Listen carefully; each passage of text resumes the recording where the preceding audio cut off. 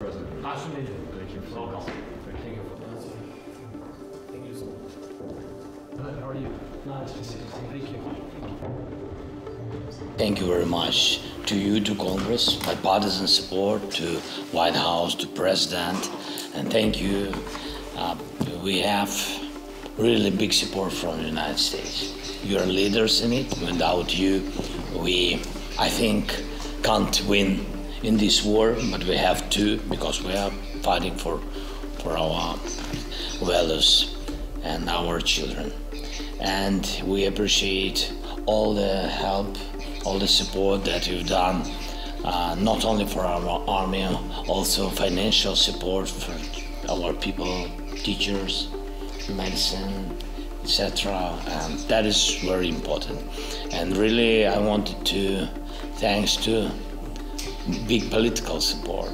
It's very important to be in this period and, in this united regime, which is very important for us, for Europe.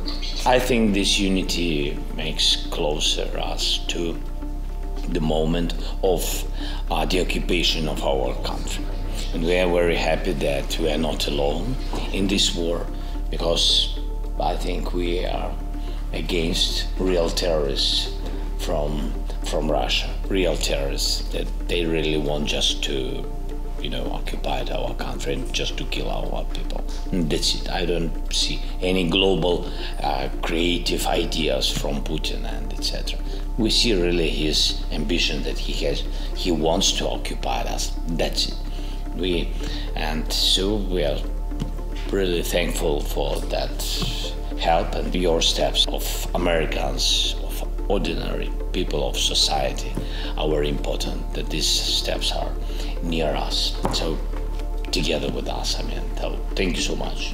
Thanks for coming. Well, Mr. President, thank you for seeing us. This is my second trip here to show our support and our continued commitment to Ukraine. You have given inspiration to the world in your fight for democracy. You're on the front lines, and it is our honor to continue to support Ukraine's efforts. We have in our delegation members from the Intelligence Committee and the Armed Services Committee, two committees that oversee significant amounts of the coordination that we have. What Mike has said is true, and I know you've heard this many, many times, but you've inspired not only your nation, you've inspired the world in many ways. And we're grateful for that, for the courage you've shown. And it's interesting that we hoped and expected, because our understanding of the Ukrainian people, that you would fight. But Vladimir Putin didn't think he would fight. And I'm glad you've surprised him.